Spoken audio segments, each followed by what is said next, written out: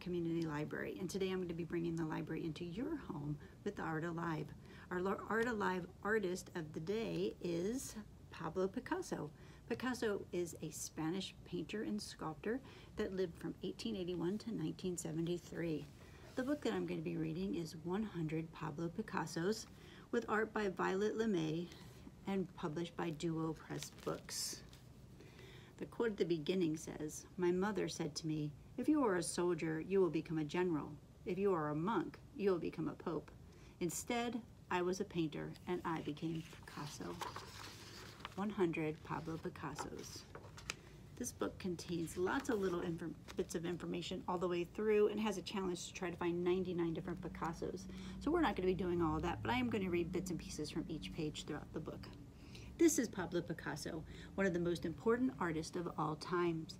He was born in Malaga, a city in Spain, which you can see right here on the map.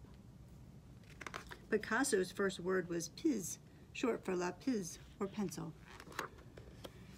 Pablo Picasso worked on all kinds of art. He was always busy and made more than 50,000 works of art in his life. He made this sculpture called Bull's Head using pieces of an old bike. He designed costumes for a ballet company called Ballet Russe in Paris. He was always happy to learn new things. He learned to make ceramics when he was 64 years old. He also wrote poems. Sometimes Picasso was very sad. He painted many pictures with the color blue. This time in Picasso's life was called the Blue Period. During the Blue Period, Picasso chose to paint sad, poor people, like this old blue blind guitar player he found on the streets in Barcelona, Spain. During the Blue Period, Picasso lived in Barcelona and Paris. He stayed in run-down apartments and cheap hotels. After the dark years of the Blue Period, Picasso found happiness. He changed the colors in his work. This time, Picasso's life was called the Rose Period. The Rose Period was named after Picasso's use of pink tones in his paintings. Rose is the French word for pink.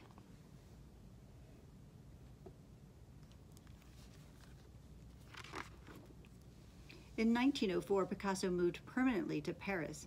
He made many friends who helped him to become a great artist.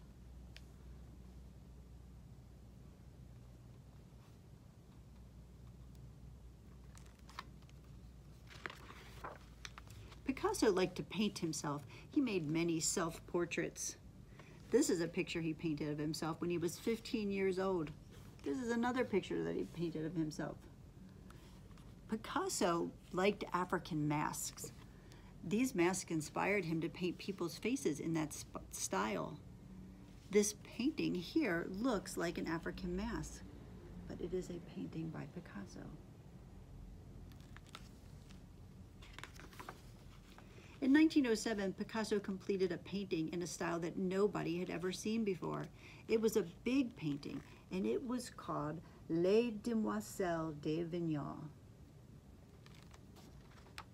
The woman in the painting looked distorted, and some of the women's faces remind us of those African masks.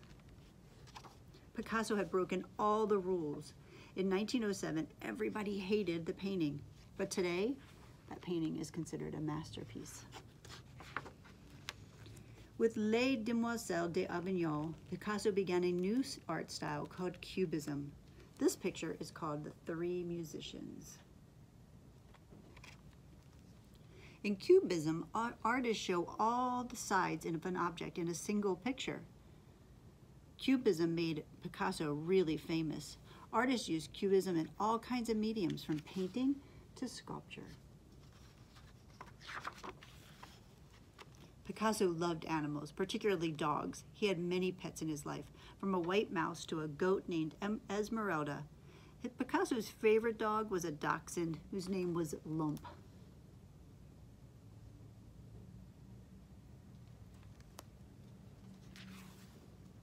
From the time he was a kid, Pablo Picasso had always liked bullfights. He also made many pictures of imaginary animals like centaurs and fawns and even the minotaur.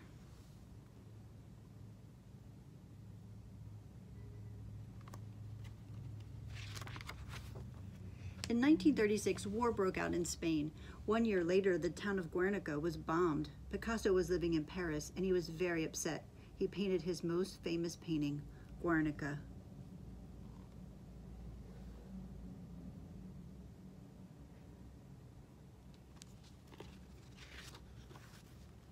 In 1945, the war finally ended, and after the war, Picasso made a simple drawing of a dove. The drawing became a symbol of peace all over the world. Pablo Picasso had 4 children. His daughter Paloma was born in 1949. Paloma means dove in Spanish.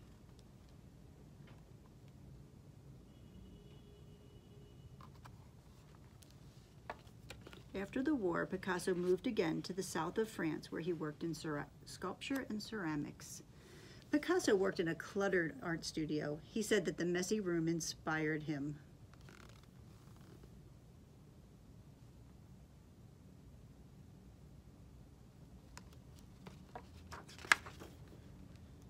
Picasso lived until he was 91 years old, and he never stopped working. Today, you can see Picasso's art in museums all over the world. He is a megastar of the art world. Picasso was very curious about the world. He saw things differently and showed the world in a special way. Picasso's art broke many rules. He loved trying new ways to make art.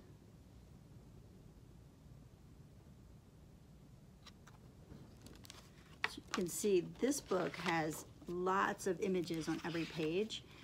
So it's a really good book to grab from the library, to look at by yourself, so that you can see all those neat pictures and read a little bit more information, go a little bit deeper, and see if you can find all 100 Picassos in the book.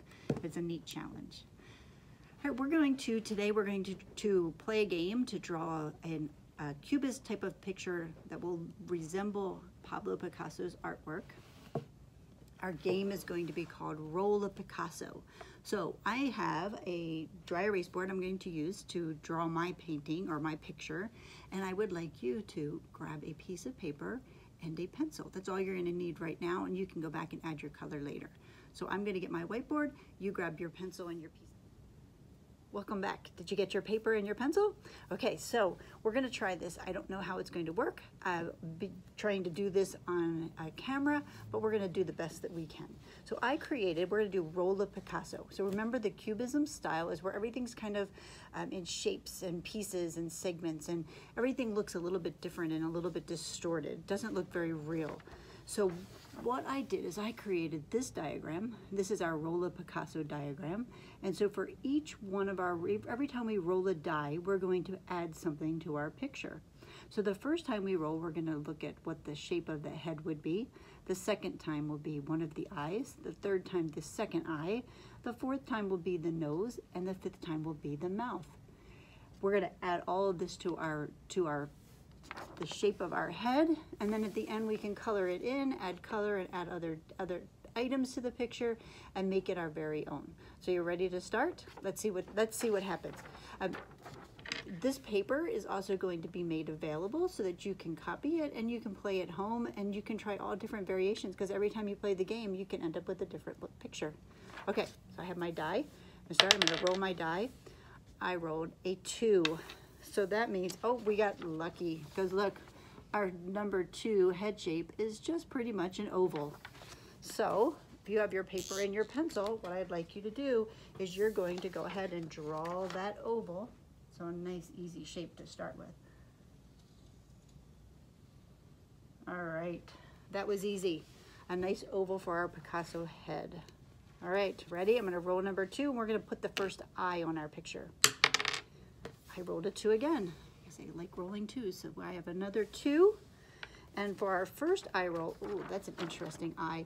Our first eye roll, we're going to use, it's kind of almost like a weird star-shaped eye. So let's see if we can do that. So let's look at that again. Now let's see if we can make that eye. So it's going to go up. All of these images were taken from Picasso works of art. So if you look at some of the Picasso's works of art, you may see some of these images that you're trying to draw. All right, so there's my first eye. Yours look kind of similar. Remember, it doesn't have to be perfect. And this is Cubism, which is not a realistic type of art. So obviously, right now, he doesn't look like a very realistic face. All right, ready for roll number 3? Got a 5. Rolled a 5 this time. So let's see what we have to do for 5 for our second eye. Ooh, look, our second eye is going to be this one right here. Okay, so we're going to add that. So that has, and in Cubism, things can be kind of distorted and broken up. So our eyes don't even have to be level across. One could be a little bit higher or one could be a little bit lower. I think I'm going to go a little bit lower on this eye. We're going to give him his eyelash, the round of the eye, the pupil, and then an eyelash at the bottom. And that's our second eye. So that's what my Picasso looks like so far. I'm ready for roll number 4. I had another 5. So that's 5. So let's see what kind of nose we have to draw. All right, so this nose is going to be this one right here. You see that? So for this nose, I'm going to, and I want to make my nose, I think I want to make my nose kind of big because I think in Picasso type paintings, they tend to be a little bit larger. So I'm going to start up here, go down, it goes around, loops under, kind of like a nostril, I guess. And then it has another line that comes down into here. So there's my nose. How does my Picasso look so far? All right, let's give him a mouth and then we can add some other details. I got a 5 for the mouth. I like 5s and 2s today. All right, 5 for our mouth. This is what our mouth is going to look like. It's this one right here. So it's 2 lips that are going to be coming down. I think I'm going to move his mouth over a little bit to this side. So this is, our lips kind of look like this. Top lip number 1 there, and then the bottom lip right there. So that's those are my lips. So if you look at my paper, you can see my Picasso. So now I'm just going to add some color. I'm going to make his lips red, but you can make them any color you want.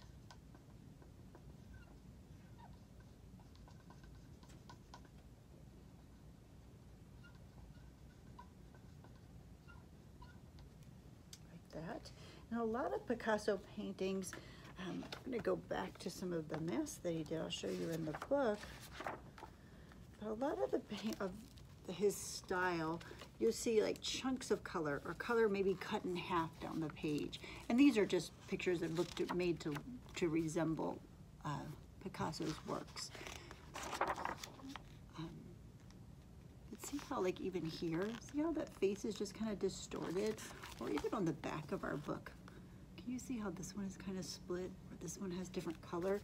So we can decide how we want to do this. So maybe I would like to take my picture, and what if I split it into 2 halves, and I do the 1 half, I'll come into the nose like that, and then maybe like that. So that could be 1 half, and I might want to paint this whole side all into a green. What else? We could add some other details. I could add, I have green out. What if I added a bow tie at the bottom of this? Maybe give him a bow tie. Or I could add a hat. See my red's right here. We could just add just a funny little hat, kind of like something about dry erase.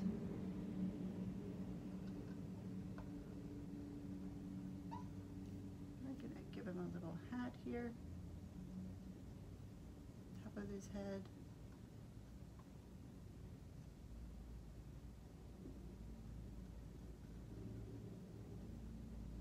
When you're coloring in your picture, you can use anything you like. So if you have watercolors, you can paint with watercolors. You can color it in with crayons. You can use magic markers. Whatever works best for you, you can use that. You could even do this out on your driveway in sidewalk chalk, which would be really fun. All right, what else could we add to our Picasso? What about some ears? Let's give our Picasso some ears. Let's give him one over here. And we'll give him his other one. We'll put this one up a little bit higher. So there's our ears. Maybe he needs another eyebrow for this eye.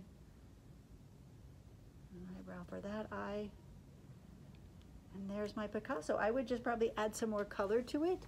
It's harder to color with dry erase, so I'm going to stop there. But I encourage you to add lots of color to your picture. Fill in the background with color, add other shapes, add other details, but make it your own.